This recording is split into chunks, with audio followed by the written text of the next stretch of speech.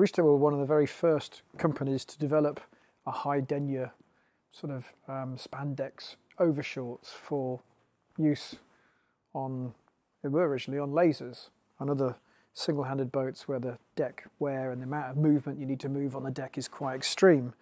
And we found that the normal spandex was very good at it because it used to grip the hull enough so that you could move the hull with your body, but also allowed you, when you needed to be able to move quickly to the front of the boat or the back of the boat to change its trim. So, we developed these shorts because they were sacrificial, and it would prevent you wearing out your rather more expensive hiking shorts, our classic hikers or our pro hikers. They were very, very successful, but we've of late changed from our what we call lycra shorts to now a much heavier denier pair we now call our wear protection shorts.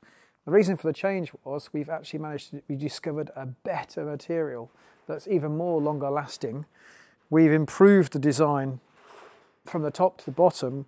We've added the foam-filled drawstring at the top with a silicone gripper at the bottom. The whole product has really grown up. And it's even more particularly useful in some of those other classes like 29ers, where the side decks seem to be designed to destroy your sailing equipment. A pair of wear protection shorts over the top has mean that you can sail in these boats without really having to change your sailing kit every 3 weeks, which is a real bonus. But they are slightly more expensive than they used to be with the old lycra or spandex shorts we used to call them. But now they're really, really strong and durable. They would just call them our wear protection shorts.